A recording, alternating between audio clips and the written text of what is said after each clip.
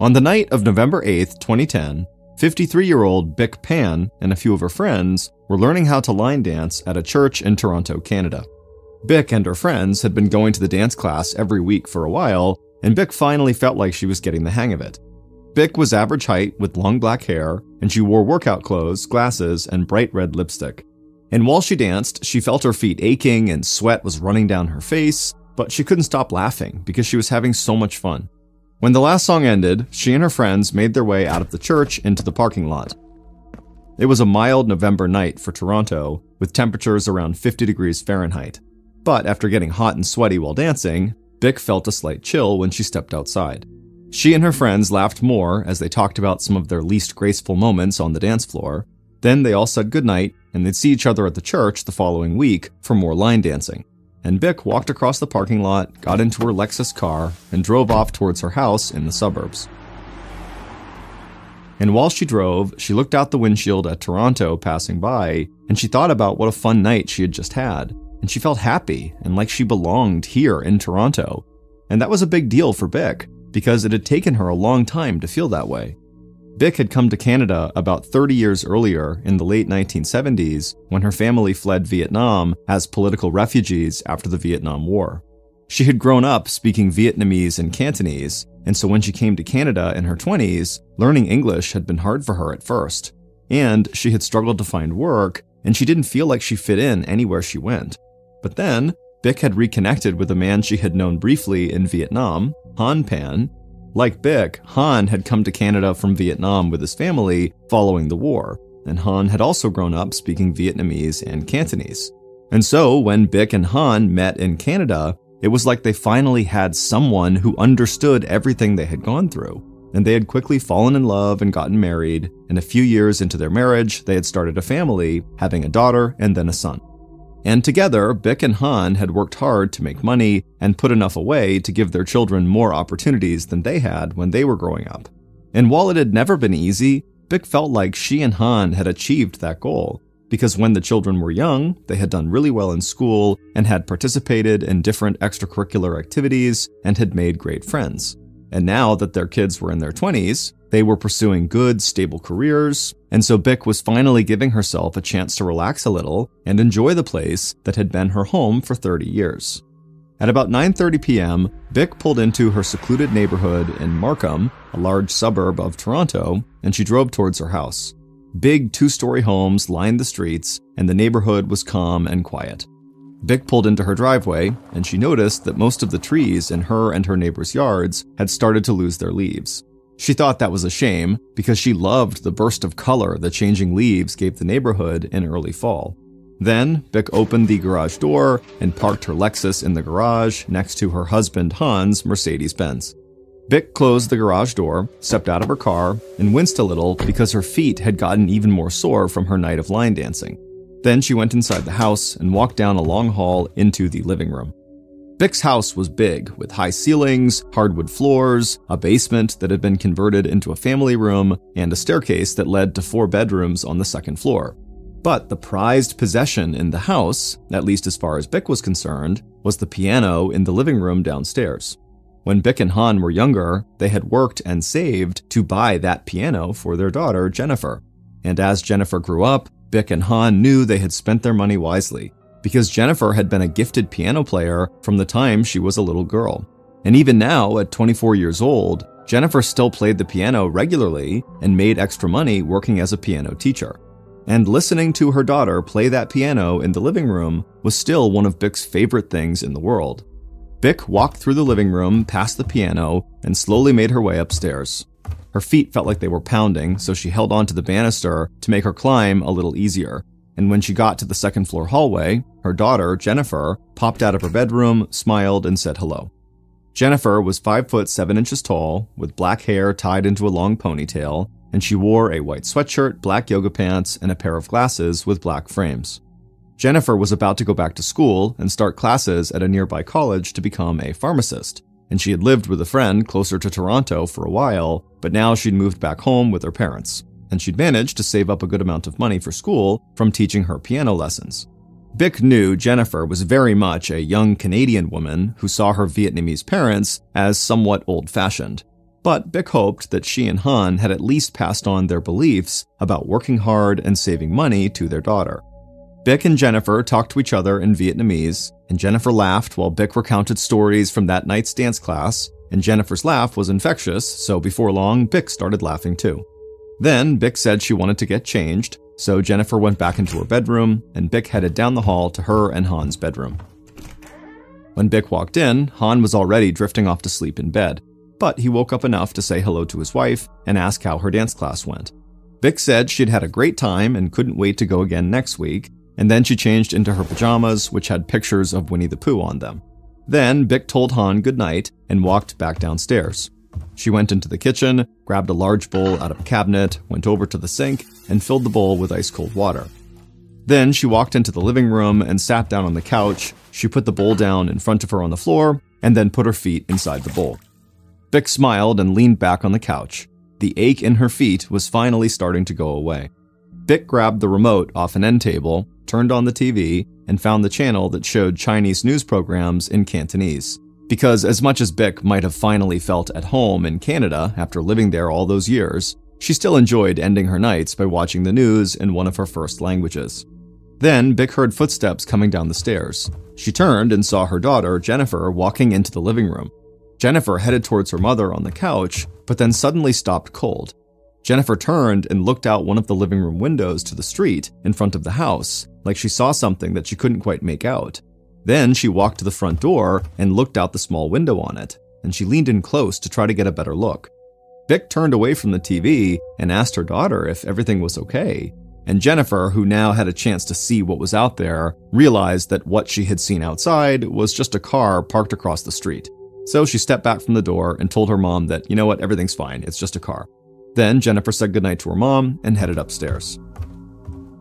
Bick turned back to the TV, and as she watched the news, she stretched out a little more on the couch, and she felt like this was the perfect end to her day. At almost 10:15 p.m., about 45 minutes after Bick had gotten home, she was still downstairs soaking her feet and watching the Chinese news. And Jennifer was lying in bed in her room upstairs. Her room was filled with Jennifer's college textbooks that she had marked up with notes over the years, and she knew when she went back to school soon to pursue her career as a pharmacist, she'd have to start hitting the books again. But she still had a couple of months before classes started, so she wasn't thinking too much about school yet. Instead, she had spent most of the night just texting with some friends and with her ex-boyfriend, Daniel Wong. Jennifer and Daniel had dated for years, going back to their time in high school together, and Jennifer had thought they were destined to get married someday. But then, over a year earlier, Daniel had broken up with Jennifer and he'd started seeing someone else. But even after they'd broken up, Jennifer and Daniel remained friends. They had a lot in common, they liked spending time together, and they were both willing to give advice when the other one needed it. And recently, their text messages and occasional phone calls had gotten a little flirtatious, and so Jennifer thought there might be a chance that she and Daniel could get back together. So she laid in bed with her phone in her hand, looking at the last text she'd sent to Daniel, and wondering if she should send another one. But then Jennifer heard the sound of the front door downstairs open and slam shut, and then Jennifer heard the sound of someone walking through the house. So, confused, Jennifer stood up, slipped her phone into the waistband of her yoga pants, and she walked over to her door, she opened it up, and she called downstairs to her mom to see what was going on. And then Jennifer heard the sound of her mother screaming. So Jennifer rushed out into the hallway, but before Jennifer could do anything, she heard loud footsteps at the bottom of the stairs, and then suddenly she saw this huge man dressed in black running up the stairs towards her. Then Jennifer heard Bick shout something in Vietnamese, and she heard men yelling at her mother downstairs in English. Jennifer shouted to her mother again, but the man dressed in black was still coming up the stairs towards Jennifer, and when he made it all the way up the stairs, he grabbed Jennifer, raised a pistol to her face, and yelled, "Where's the money?" And then he pushed Jennifer back into her bedroom. When they were in the bedroom, the huge man in black shouted again at Jennifer, "Where's the money?" So Jennifer ran to her bedside table, she opened a drawer, grabbed an envelope, and took out $2,500 in cash, some of the money she had been saving from teaching her piano lessons. The man grabbed the cash from Jennifer and put it in his pocket. Then he took Jennifer roughly by the arm and led her back into the hallway. He brought her down the stairs and put her in the living room. Jennifer looked around, but she didn't see her mom or her dad anywhere. And then the man in black grabbed Jennifer and led her to the basement door. And when the door was opened up, Jennifer's heart started pounding because she could hear in the basement her mother and father yelling in a mix of Vietnamese and Cantonese, and Jennifer could tell they were scared and confused. The man with Jennifer told her to walk down into the basement, and with each step she took, the yelling from her parents got louder and louder. Jennifer finally reached the bottom of the stairs, and she saw her mom and dad on the basement couch, and she saw 2 more men dressed in black pointing guns at them. And the men kept screaming at Bick and Han, demanding to know where they kept all of their money. But Bick and Han were so scared, and they struggled to reply in English. And when they spoke, the men with guns didn't really understand them, and so they got angrier and angrier and just began yelling louder and louder at the parents. And so Jennifer, not knowing what else to do, just yelled in Vietnamese for her parents to please try to stay calm. And Han, when he heard this, he looked up from the couch and he saw his daughter at the bottom of the stairs. And at that point, he took a breath and he looked right at one of the gunmen. And in English, Han said, "Please don't hurt our daughter." And then that gunman who Han was speaking to turned to the man in black who had been leading Jennifer around and told him to take Jennifer back upstairs and keep looking for the money. So the big man in black led Jennifer back up the basement steps, and as Jennifer walked up to the first floor, she could hear her parents screaming again and the gunman just screaming right back at them. Once Jennifer and her captor were out of the basement, he led her from room to room on the first and second floors, and he had her pull drawers out of cabinets, throw mattresses off the beds, and basically tear the house apart looking for more money. But all Jennifer could find was about $1,000 in cash tucked away in Bick's bedside table, and she said she didn't know about any other money in the house. So, almost 20 minutes after the 3 intruders had first entered the house, Jennifer's captor walked her across the upstairs hallway, and when they reached the top of the stairs, he told her to get on the floor. Then he pulled 2 long black shoelaces out of his pocket, he crouched down and he grabbed one of Jennifer's arms and he tied it to a metal bar that supported the banister on the stairs. Then he took the other shoelace and tied her hands behind her back. Once the man was sure Jennifer was restrained, he left her there and he headed downstairs, and Jennifer heard the sound of the basement door open and slam shut again. Jennifer tried to stay as calm as she could, but she was borderline panicking. However, as she laid there, she felt that she could actually move her hands a little bit behind her back. So she took a deep breath and stretched her fingers out to feel her phone tucked into the waistband of her yoga pants. And she slowly pulled the phone out and held it in both of her bound hands, and she was able to crane her neck around just enough to see the keypad. But then the basement door flew open and Jennifer heard the sound of footsteps running across the floor downstairs. And then she heard the front door open and close, and she thought she heard one of her parents screaming and then the front door opening again. So Jennifer took another deep breath, she looked down at her phone, and she managed to punch in 911. And when the emergency operator picked up, Jennifer started yelling that people had broken into her house and she didn't know if her parents were okay and they needed to send help immediately. Minutes after this 911 call, Constable Mike Stesko of the Markham Police sped through the streets of the Pan family's quiet neighborhood with his sirens blaring. Stesko's rookie partner, Brian Derrick, was in the passenger seat, and the young man couldn't believe what was happening. He was shocked when they got the call that there had been a break-in nearby because breaking and entering, and most major crimes, were rare in this part of town. But over the years, the older cop, Stesko, had learned that dangerous people can be anywhere, even in nice neighborhoods with big houses and luxury cars parked in the garage. Stesko eased off the gas when he saw flashing lights from police cruisers and ambulances right outside of the Pan's house.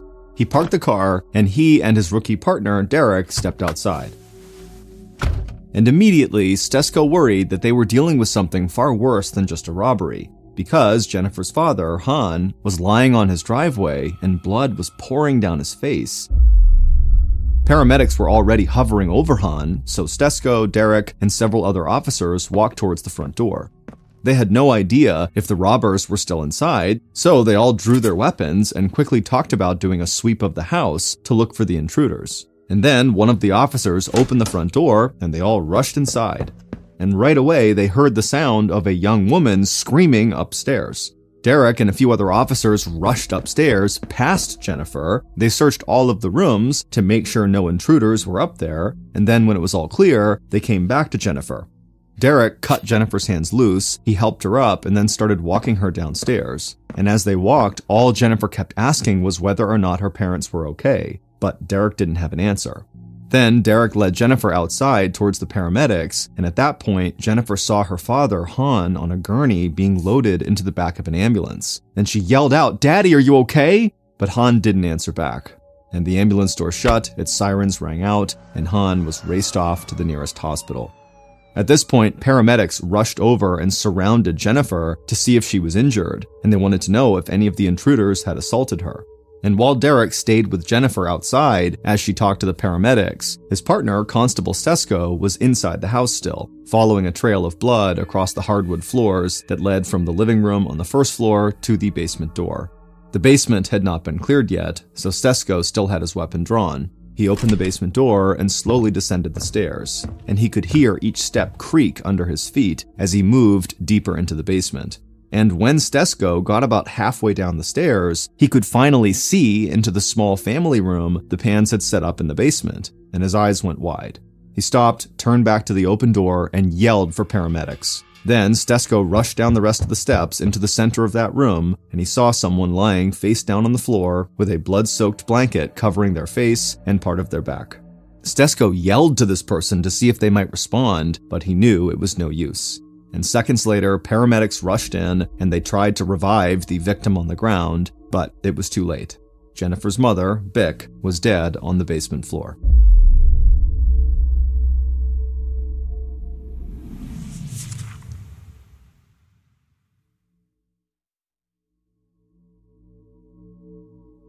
At 1:30 a.m. on the morning of November 9th, so over 3 hours after the home invasion had begun, Jennifer was sitting on a bed in a hospital room in Markham. Doctors had examined her and found that she was physically okay, but they had given her anxiety medication to help calm her down. The door to the room opened, and Jennifer looked up and saw Constable Derek, the rookie cop. He was young and handsome, and he had a nice smile, and he was Scottish and still spoke with a soft Scottish accent. Derek walked over to Jennifer and asked her if she was okay, and she said she was, but really all she wanted to talk about was her parents. Where were they? When could she see them? And Derek, as gently as he could, told her that her father had been airlifted to a trauma center in Toronto and that he was in a medically induced coma. An induced coma is used by doctors in some instances to help protect an injured person from suffering brain damage. Jennifer asked if her dad was going to be okay, but Derek said it was just too early to tell.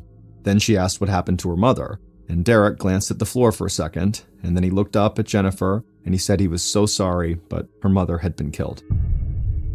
Jennifer just stared at Derek for a long time, unable to speak. It was like she was so shocked by what she heard that she just froze. Then Derek broke the silence by telling her again how sorry he was, and he said he hated to put her through anything else, but he needed her to come to the police station right now to help police figure out what happened. And Jennifer, who clearly was in shock, just nodded her head and said she'd help any way she could.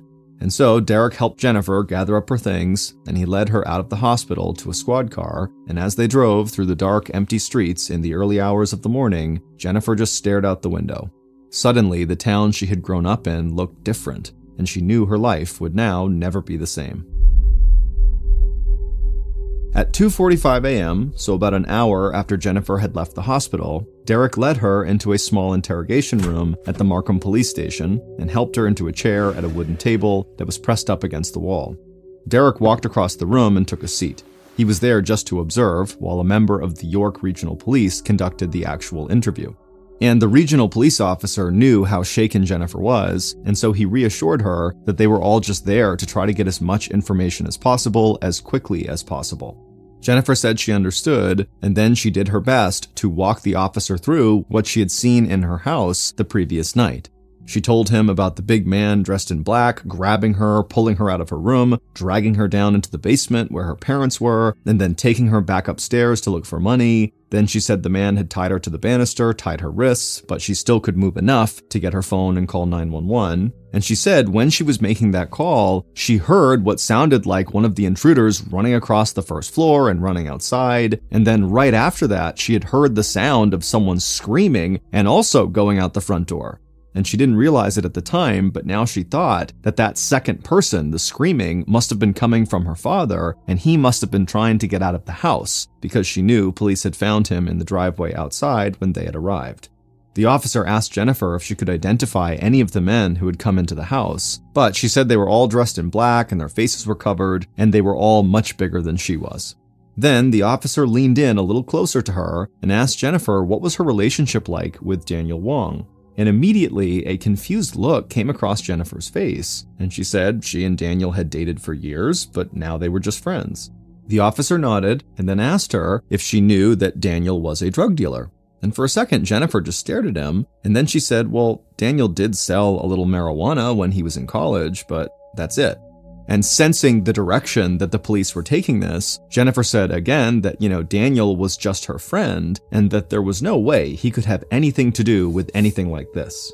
The officer scribbled some notes down in a small notepad and then quickly moved on to another line of questioning.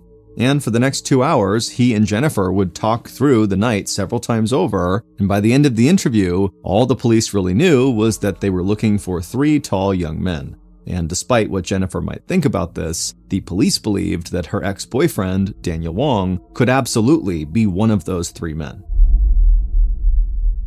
At 10 a.m., about 5 hours after Jennifer left the police station, she was pacing back and forth in a waiting room at a Toronto hospital. Jennifer's younger brother, who was a college student, had come back into town early that morning when he got the news about the attack on his family. And now he was sitting in a chair watching his sister walk back and forth while they both waited anxiously for any news about their dad. Jennifer had maybe dozed off for a few minutes earlier that morning, but she really hadn't slept in well over 24 hours. And so she felt jittery and she couldn't stop moving her hands and her mind felt foggy, but she told herself to stay awake and stay calm and just wait to hear any news about their dad. And then finally, a doctor walked into the room and Jennifer stopped pacing. The doctor had a very serious look on his face, and Jennifer and her brother kind of held their breath. But the doctor said things were looking good, and he believed their father, Han, would recover from his injuries. And after hearing that, Jennifer's brother got out of his chair, and he and his sister hugged. The doctor told them that they would need to be patient though, because Han was still in the induced coma, and it could be days before he came out of it. Jennifer and her brother said they totally understood, and they thanked the doctor for giving them the good news, and that they would wait to hear more. When the doctor walked out of the room, Jennifer and her brother just stood there in silence for about a minute. The news about their dad was very positive, but they both realized that focusing on their dad had given them an excuse not to think about what had happened to their mother. And now it was like suddenly it had hit them that Bic, their mother, was gone. And so after this long pause in total silence, Jennifer just looked over at her brother and said she was going to start making some calls to try to start arranging their mother's funeral. At 4 p.m. on November 10th, so 2 days after the fatal home invasion, Jennifer's ex-boyfriend, Daniel Wong, sat in a police interrogation room at the Markham police station. Daniel had black, spiky hair, and he wore glasses, jeans, and a black t-shirt. He sat across the table from a veteran Markham police detective, but Daniel didn't seem nervous or intimidated in any way. The veteran detective did not waste any time with small talk. Instead, he leaned in across the table and asked Daniel point blank about his history as a drug dealer.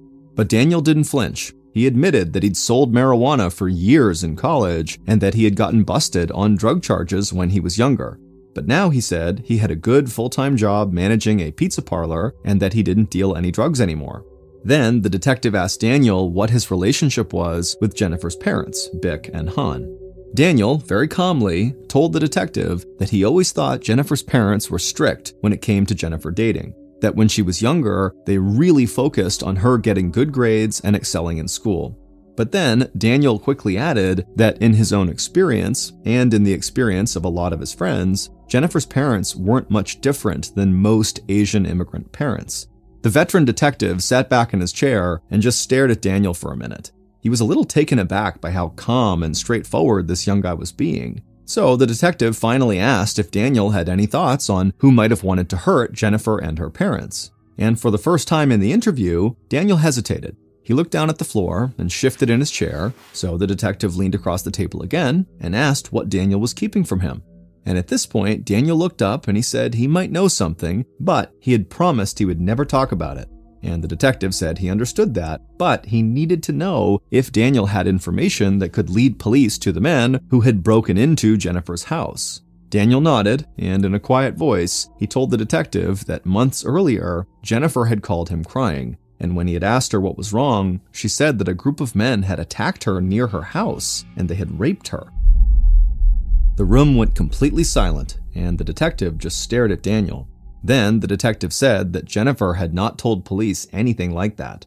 But Daniel said he wasn't surprised, because Jennifer had never told anyone about it other than him, and she had sworn him to secrecy because she felt sort of ashamed about it. Following this interview with Daniel, the investigative team still looked at Daniel as a potential suspect, but they wanted to act fast on this possible new lead about this group of men previously attacking Jennifer and raping her. And they wanted to interview Jennifer again to see if she would corroborate what Daniel had just told them about this attack on her.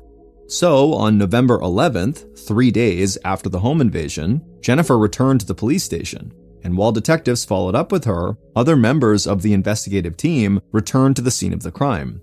And as they walked through the Pan's house, they found a key piece of evidence that they had overlooked on the night of the actual attack. And that piece of evidence and information from Jennifer's second interview would put police on the trail of a new suspect. And then on November 12th, 4 days after the fatal home invasion, Jennifer's father, Han, came out of his medically induced coma. And when Han spoke to the police, he gave them information that proved they were already on the right track. And so eventually, Han's information would lead police to discover exactly what had happened on the night Bick was killed. Based on Han's information, evidence found at the scene of the crime, interviews, and cell phone data collected throughout the investigation, here is a reconstruction of what police believe happened on the night of the fatal home invasion, November 8th, 2010. At 10:15 p.m., 3 gunmen dressed in all black sat in a car parked in the shadows across the street from the Pan's house. Each of them held a pistol in their hand. One of the gunmen stared out the passenger side window at the Pan's house. He saw the TV was flickering in the living room window, and he saw one of the upstairs bedroom lights was on. The man took a deep breath and then looked at the other 2 men and told them it was time to move. Then all 3 gunmen got out of the car, they crouched down low and ran across the street, and one of them opened the Pan's front door, and all 3 rushed inside to the living room. Bick looked up from the TV, and the gunmen started yelling at her. Then one of them rushed her and grabbed her off the couch. The bowl she had been soaking her feet in fell over, and water spilled across the hardwood floor. Then one of the gunmen dragged Bick through the room and down into the basement. The other 2 gunmen ran upstairs and split up when they reached the second floor. One of the gunmen ran down the hall and threw open the door of the main bedroom where Han was sleeping, and the gunman screamed at him, "Where's the money?" And Han jolted upright in bed. But before he could figure out what was happening, the gunman had shoved a pistol into his face. Then the gunman grabbed Han by the arm, dragged him out of bed, and forced him downstairs into the basement with his wife. Once in the basement, the gunman threw Han onto the couch where Bick was already sitting and screaming, and the 2 gunmen who were in the basement with them yelled at Bick and Han more and more about wanting to know where their money was. Soon after that, the 3rd gunman came into the basement leading Jennifer, and Jennifer immediately yelled out to her parents to please try to calm down. And when her father, Han, saw his daughter, he began shouting at the gunman not to hurt her. Then the 3rd gunman took Jennifer out of the basement, while the other 2 gunmen stayed behind with Bick and Han. But Bick and Han continued to shout louder and louder at these 2 gunmen, pleading with them to spare them and to spare their daughter. And the 2 gunmen who were down there started to lose their confidence, like it would be really hard to shoot these 2 people who were begging for their lives right in front of them. So one of the gunmen walked across the room, grabbed a blanket off the arm of the couch, and threw it over Bick and Han's heads to kind of hide them from view to make it easier to be really aggressive and violent with them. And then that gunman stepped back across the room and joined his partner, aiming their guns at Bick and Han.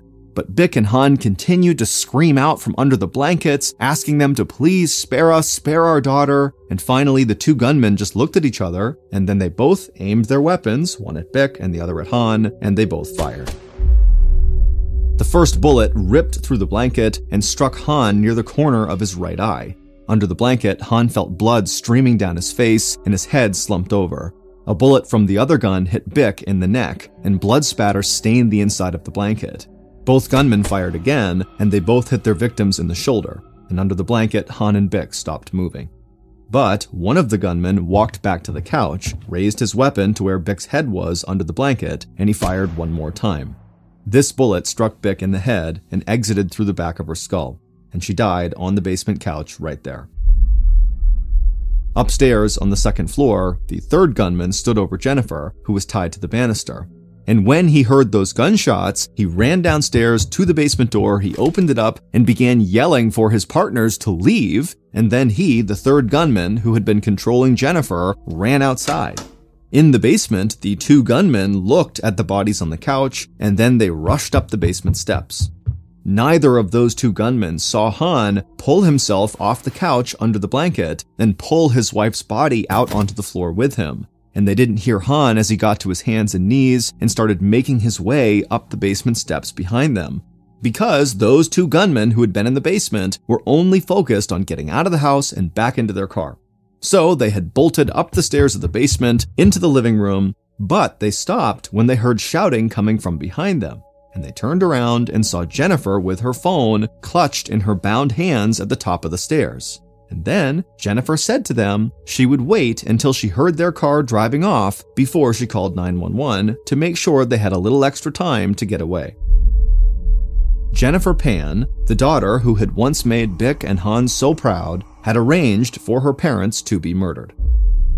Because it would turn out that Jennifer had been living a lie for almost 10 years and her parents had recently figured it out. Bick and Han had always believed Jennifer was a straight-A student who had gone on to excel in college. But the truth was, Jennifer had struggled with her grades and she never even graduated from high school. But when Jennifer had started to get bad grades in high school, she feared her perfectionist parents would ground her and keep her locked up in the house. And so she had started to forge her report cards to make it look like she was doing great in all of her classes. But as the lie went on, it had to get even bigger. So Jennifer had forged a high school diploma, and then she had forged an acceptance letter to a prestigious university and created a fake scholarship for herself that would mean her parents didn't have to pay for her college education. And so while her parents thought Jennifer was off at college being really successful, in reality she was just living with Daniel and making money teaching piano lessons. Because being a gifted piano player was maybe the only thing that Jennifer was not lying about. And Jennifer had used some of the money she had made teaching piano to buy college textbooks, and she marked the books up with fake notes and highlighted random passages so that when she was at her parents' house, she could show Bick and Han how hard she was working at school. Jennifer had gotten so good at lying that after another 4 years of living this totally fictitious life, she had convinced her parents that she graduated college with honors and with a degree that would allow her to become a pharmacist. And she even concocted an excuse as to why her parents couldn't come to her college graduation ceremony. But Jennifer's lie still had to keep going.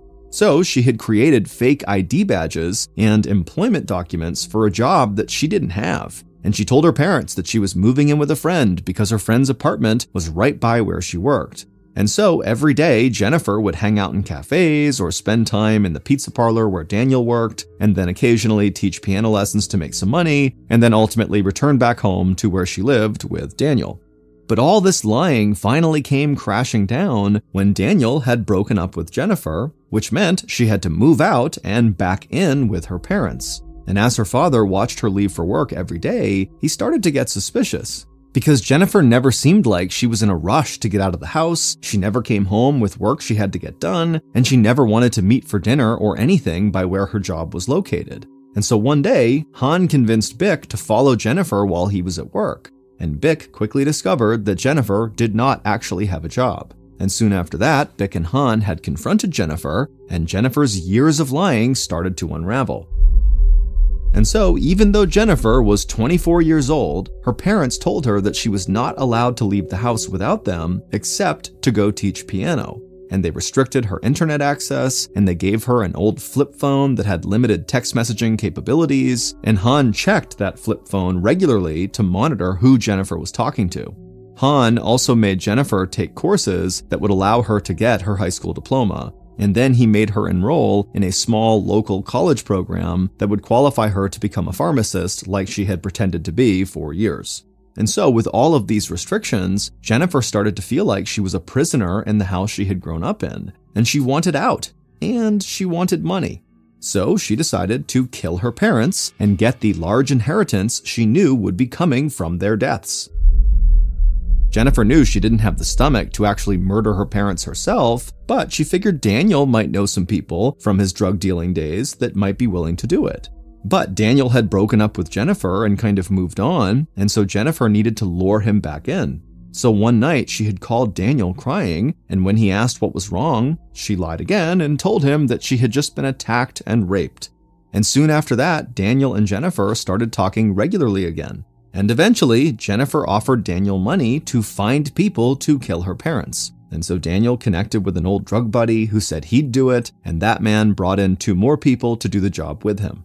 So Jennifer paid those 3 men to murder her parents, make it look like a robbery, and make it appear like Jennifer herself was a victim. She gave them a layout of the house, and she even unlocked the front door for them when she had gone downstairs into the living room to say goodnight to her mother, who was soaking her feet, on the night of the murder. And this bizarre, winding story started to become clear to the police when they went back to the scene of the crime. Because in Jennifer's room, they discovered that she had hidden a burner phone, which is a cheap prepaid phone people can use anonymously, that Daniel had bought for her. And on that burner phone, police found text messages between Jennifer, Daniel, and another man that sounded like they were planning a crime. And some of those text exchanges had taken place on the night of the murder. Then police discovered that Jennifer had called Daniel and the other man from the hospital where Han was to warn them that Han was going to recover. Finally, when Han came out of his medically induced coma, he told police what had happened in the basement. And he said when he cried out for the gunman not to hurt his daughter, he watched as his daughter leaned over and casually whispered something to the gunman who was supposedly her captor. And after that, Jennifer and this third gunman just began laughing together, and then they casually walked together up the basement steps to the first floor. And in that moment, Han realized his daughter had arranged for he and his wife's execution. Jennifer Pan, Daniel Wong, and 2 of the 3 gunmen were found guilty of first-degree murder and attempted murder. They were sentenced to 25 years in prison without parole, which was the maximum sentence they could receive for the crime in Canada. The 3rd gunman was sentenced to 18 years in prison. And after Jennifer's trial, her father Han released a statement. He said he missed his wife terribly, and he hoped his daughter Jennifer would still become an honest person someday.